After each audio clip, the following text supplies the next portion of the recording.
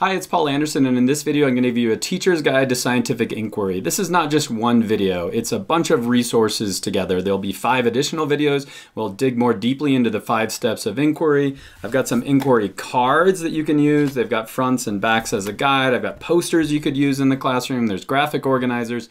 There's a website, The Wonder of Science, that will lead you through all of this. And so this is not just one-off video. This is a framework that you can use to do scientific inquiry. It's just one model, but it's a model that's worked for me.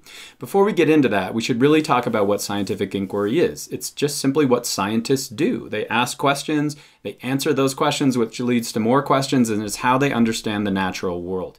You might not be familiar with that, but you're probably familiar with regular inquiry. That's where you are curious about something and you answer your questions. Maybe you don't understand how a new set of standards work or a new bit of science works, so you ask questions and then you answer those questions. Just watching this video is an example of inquiry. But when you're teaching through scientific inquiry, you have to realize that all your students are going to be at many different levels. Some of them, this is brand new to them, and some of it's just a form of education that they haven't seen before. So you have to know that there's a continuum. It goes from super structured to super free when it comes to inquiry, and neither of these is right. You want to build up students' capacity in inquiry before you really let them go. You also want to make sure that the inquiry you're doing is anchoring in some phenomena, some set of standards, otherwise you're going to waste time. And so in my work, working with schools as they start to do inquiry, I'm asked oftentimes to do lab sites.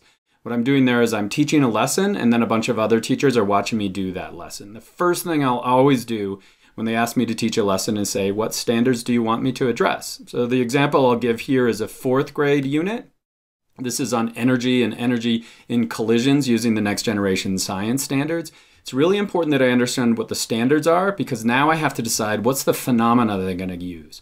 In this case, I'm going to use the wonder spheres. That's not their name. I created that name so you don't Google what this demonstration is. And I think that's an important lesson for you and for students.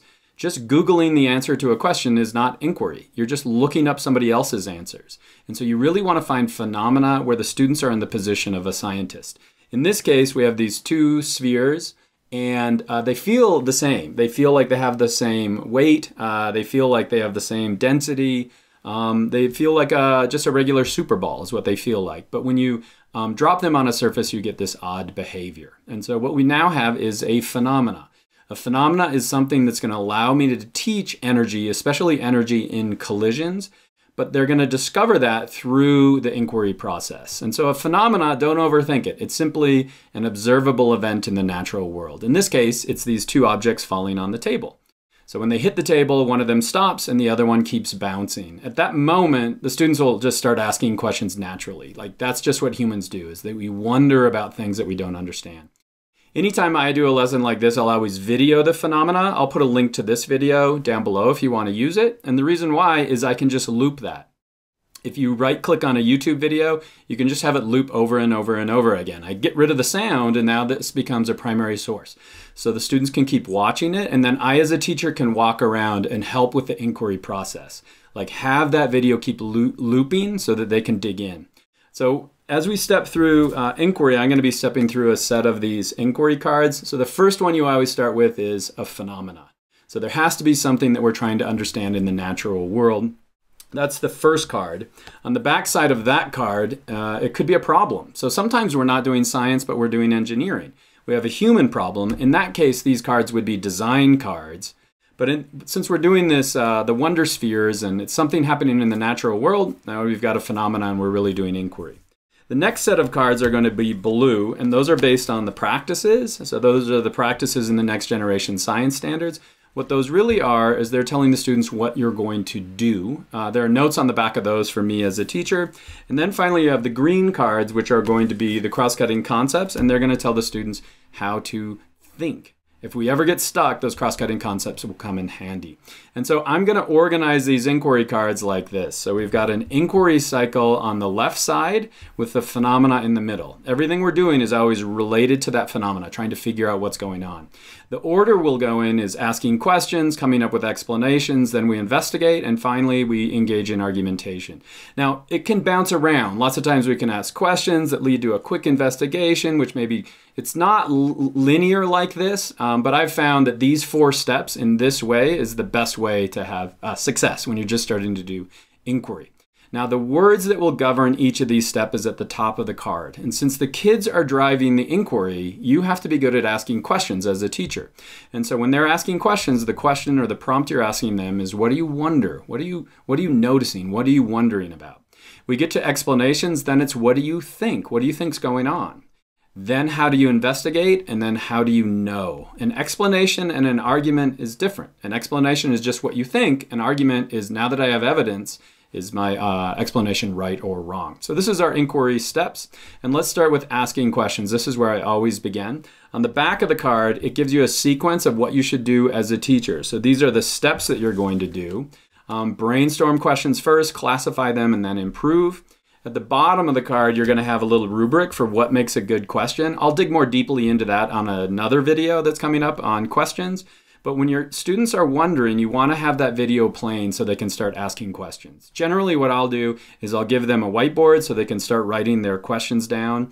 Maybe give them a first question, like why doesn't that one ball bounce? Could be the first question, but then tell them I want you to get 8 questions.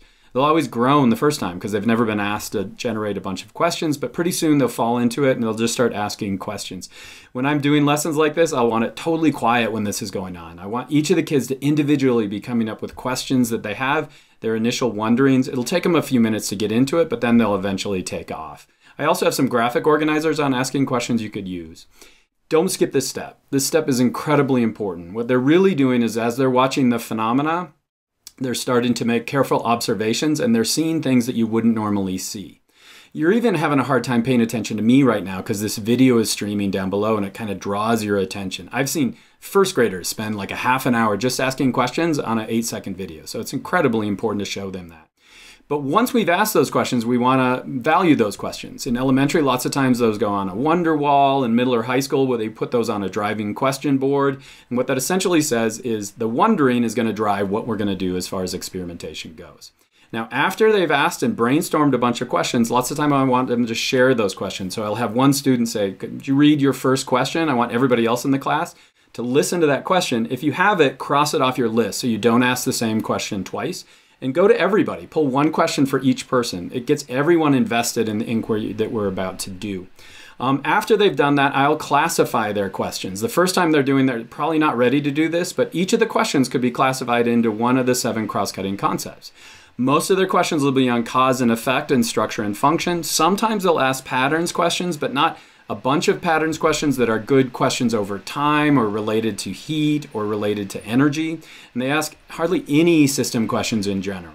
And so the key point is we want to classify those questions so we can see where the blind spot is. If they don't ask any questions about where energy and matter are going in the system itself, then we have a limited view of the phenomena. So now let's improve the questions. On the back of each of those green cards, I have other questions that you could use, just generic questions that you could use on any phenomena. Now we've kind of framed the question. The next step is let's figure out what our explanations are. What is everybody in the class thinking? An explanation is simply, what do you think? I'll use modeling or conceptual modeling to get at this, but we could also use mathematical modeling. We could use computational modeling. It's just tell me what you're thinking.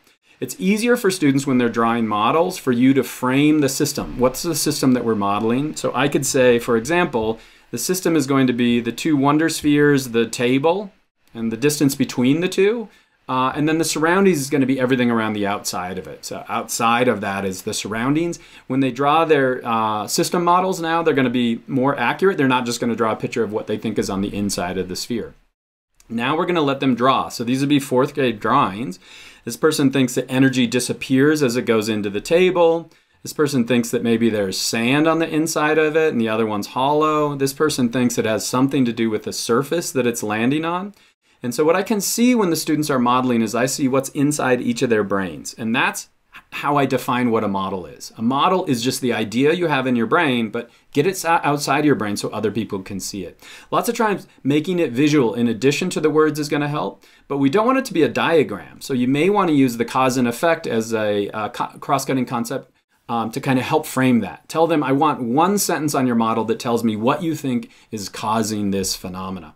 Now, as I look at those sentences, I can start to pull apart what everybody's thinking.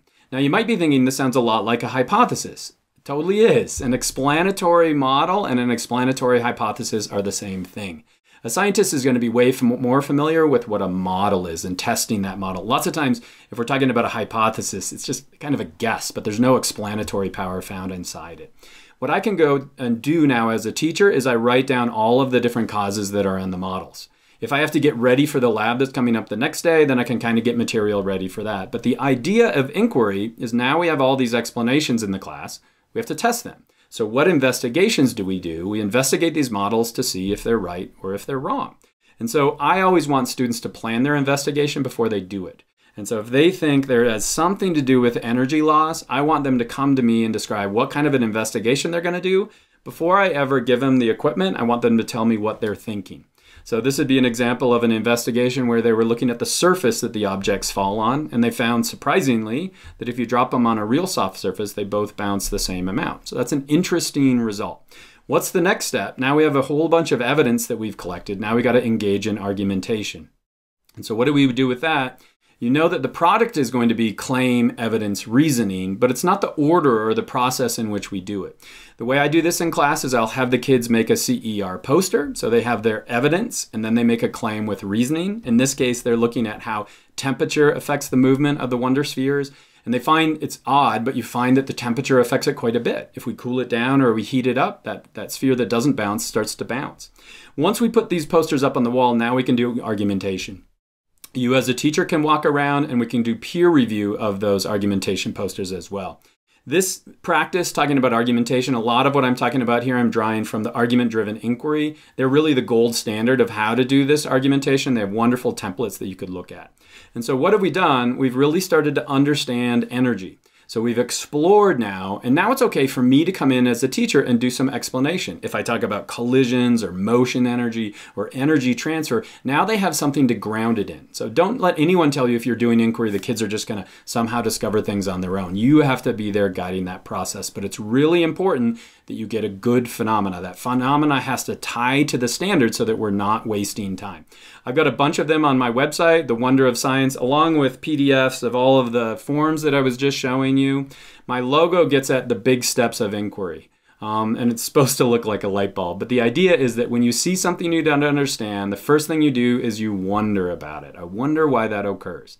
Then you try to tell people what you're thinking. A model, a visual model is a good way to do that. Next step, let's get some evidence, gather more evidence, look at other people's evidence, and finally we can come up with a better idea of what's going on. So that's inquiry. It's a wonderful way to teach. I can't tell you how many lessons I've done and how impressed I've been with students, but I hope that was helpful.